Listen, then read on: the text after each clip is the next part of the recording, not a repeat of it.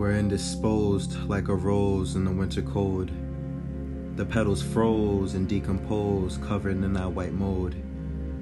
Deconstruct the apparatus, puncture a fatal blow onto the sadness that acts as the pesticide to the soil of the synapses. Untuck the wrinkled fabric of the madness that's buried underneath the patches of inhibition. Cut through the tension with the blade of the tongue and fence with conversations. Only truth spills from the collision of ideals. Indecision kills the wills of individuals numbed by the confusion of not knowing why or how to feel on a rock that's so unfulfilling yet so full of feeling. The desire to live is offset by the fact that we are willing to continue killing ourselves, chasing the feelings that we once felt, hoping that they'll last forever, while leaving cracks on our reflection, thinking that the glass looks way better.